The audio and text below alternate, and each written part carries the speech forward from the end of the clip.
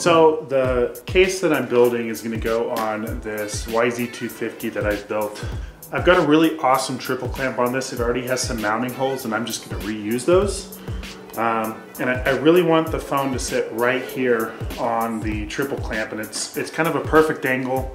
So I don't think I'm going to do any funky mounting techniques or anything like that. It's just going to sit flush on this triple clamp.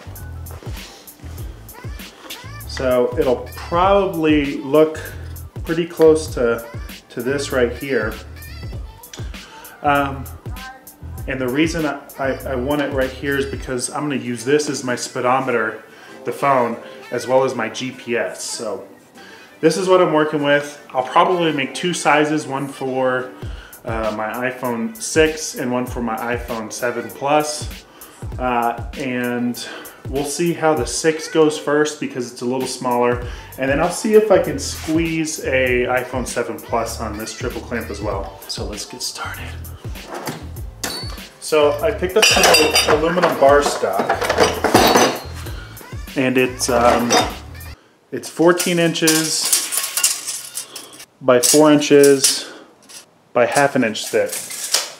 I want the phone to sit inside of the stock, but I want enough there to channel a slot in here to put some O-ring cord and make it waterproof.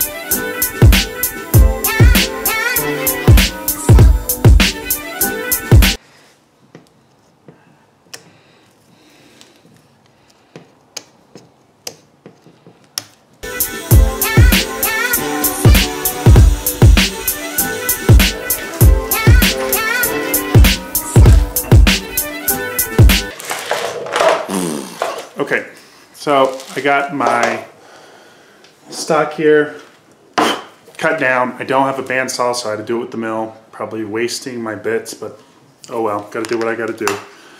So this is what I got to work with. So this is gonna be the phone case. This is 1/16 cord stock. This is a rubber O-ring. That's what is gonna go on the lid of this to waterproof the phone while it's on the bike.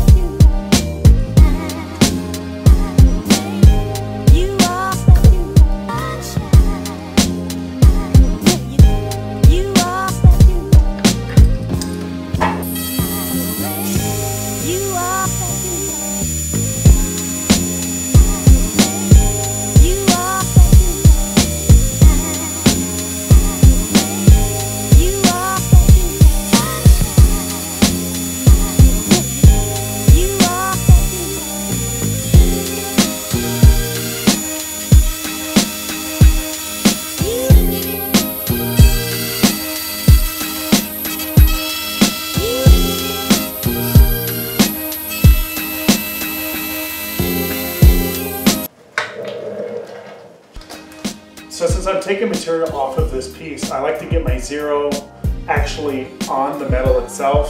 A lot of people use the paper trick where they put a piece of paper here and and then they find the 0. But I'm going to be taking the material off anyways, so I'll find 0 on my DRO here, and then I'll move across the piece and find if there's any difference in the 0.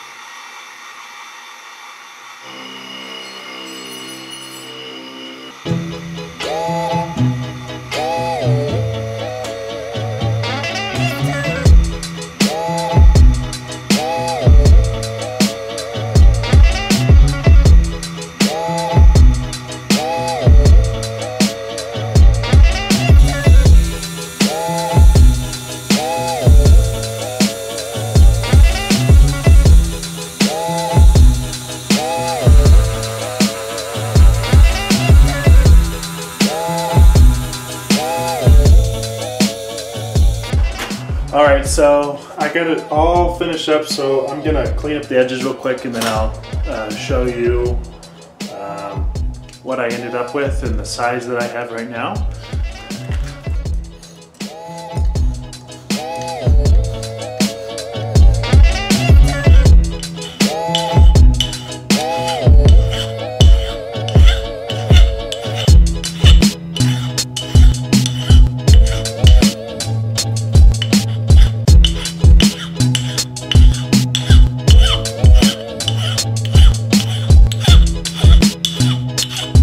Alright, so this is what I have so far. This is going to be the end of part 1. This is just me getting the right dimensions. In part 2, I'm going to be cutting out the actual slot in which the phone will sit into. But to give you guys an idea, this is kind of what it's going to end up being like and what it's going to cover. So,